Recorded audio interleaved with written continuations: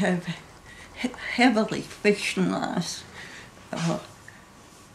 that story, and it's done with a different sort of technique in which the narrator comes into the creation of the story, and you know it, but it is supposed to be smooth enough that you want to go on reading it.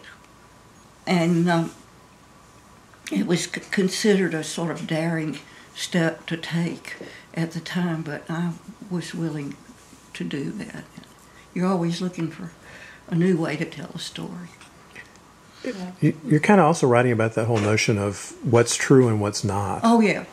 Yeah, very much there, because but what's really funny is that I had a visiting cousin from Tennessee, and I told him it was, heavily fictionalized, and he said, "Honey, you didn't fictionalize enough."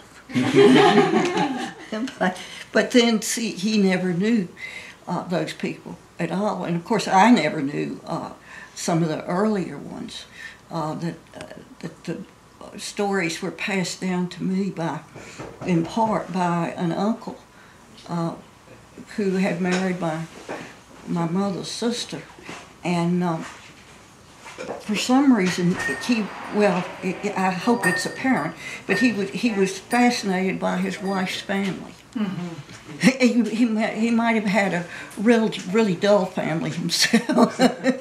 But Joe, my husband will get you